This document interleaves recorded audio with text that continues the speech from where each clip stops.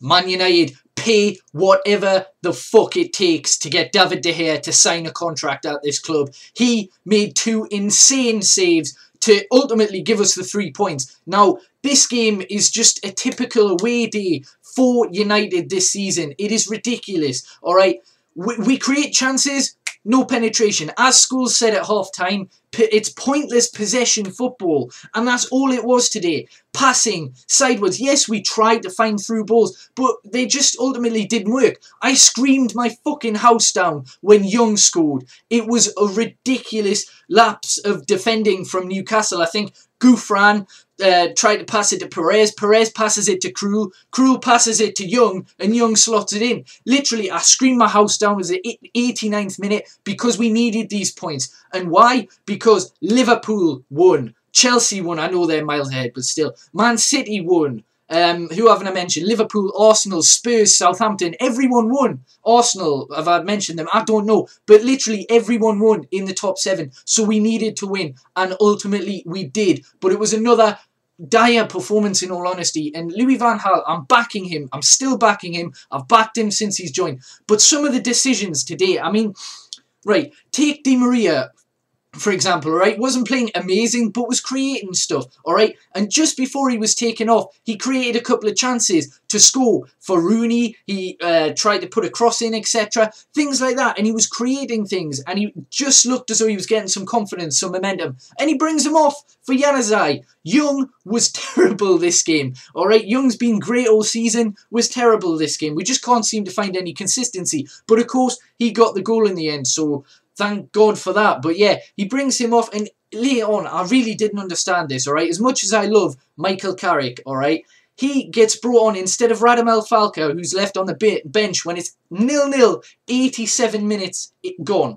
I just don't understand some of the decisions from Louis van Gaal. Mata was brought on 10 minutes from the end. I mean, what use is that? Juan Mata, one of our most creative players, all right, in a 0-0 draw, is brought on in the 80th minute. We got lucky. Again, we got lucky, and we got the result done. I mean, earlier on, we should have scored. Rooney missed 2 glorious opportunities. All right, I'll start from the beginning. So, right from the off, about 1 minute in, Di Maria ends up running through, and he doesn't know what to do. Does he pass to Rooney? Does he shoot? No, he keeps dribbling, gets tackled, and that's the end of that chance. Shortly after that, Newcastle get a blatant penalty. Chris Smalling, you fucking idiot, alright? You've been brilliant ever since your red card against City. But terrible defending. It brings him down in the box. Clear penalty. Luckily for us, wasn't given. But on the other side of that, we had an offside goal that was onside with Rooney. A great ball from Di Maria through into Rooney on the last man.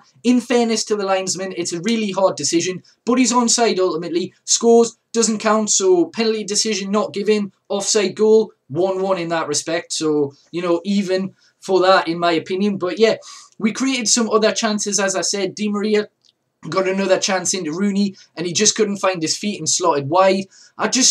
Honestly, this season, I don't get our players. I really don't, all right? The ones that perform in this game, like that have been performing all season, Young was terrible today. Fair enough, he scored. First goal in a year, I think, which is great for his confidence, but still, he wasn't that good. Fellaini wasn't that good. Rooney wasn't that good. Herrera didn't have his best game, all right? He was doing very well in the midfield, but he lost the ball a couple of times. And what annoys me about Di Maria in particular, all right? Whenever he makes a mistake, it seems to always give the opposition a chance. I mean, you look at today, a misplaced pass, and Newcastle break 3-on-1, and Sissoko puts it wide, or Cisse, I can't remember, alright? So, yeah, I don't know about United this season. It's just ridiculous. Our 4th away win. Thank fuck we got the 3 points. That's all that matters in the end. At the end of the season, it's not going to matter how we played. It's going to matter where we finish. And currently, we're 4th. Liverpool, 2 points behind us. And now, we've got our crunch 2 months. We've got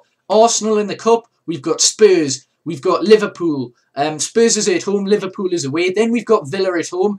Little bit of a breather. Then we've got City and Chelsea away, and they are games we have to win. And then the second last game of the season is against Arsenal, and that is at Old Trafford, and that potentially is a top 4 decider, because if Liverpool keep going the way they are going, it's going to be them who's going to take 3rd, And that pains me to say, but it's true. Hopefully their purple patch can end and we can start a purple patch in these ridiculously hard games we got coming. So yeah, I bet you're relieved if you're a Manchester United fan. You'll be pissed if you're a Newcastle fan, because that must be how most of the season pans out. You throw it away in the end. And yeah, gutting for you. On a positive note for Newcastle, I didn't mention this because of the heroics at the end of the game, but good to see Jonas Gutierrez being back in football after beating testicular cancer. Really good to see. He got subbed on and within a few minutes got booked. But still, he was given the captain's armband. Great mark of respect there from John Carver. So yeah, anyway, we got the result done, and that's all that matters. We're fourth at the minute, on to a ridiculously hard run of games. Let's hope our form improves.